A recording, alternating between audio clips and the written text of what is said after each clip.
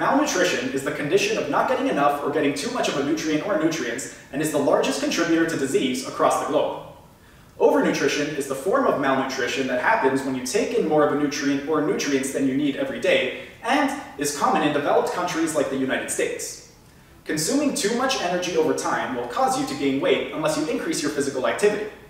It doesn't matter if those extra calories come from fat, carbohydrates, or protein, because your body can take whatever it doesn't need and store it as fat.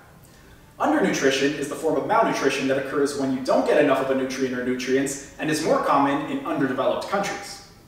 Undernutrition is the form of malnutrition that people usually mean when they use the word malnutrition.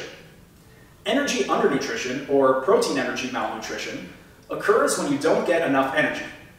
Energy nutrition undernutrition occurs when people don't eat enough food because they don't have enough food or can't or don't want to eat.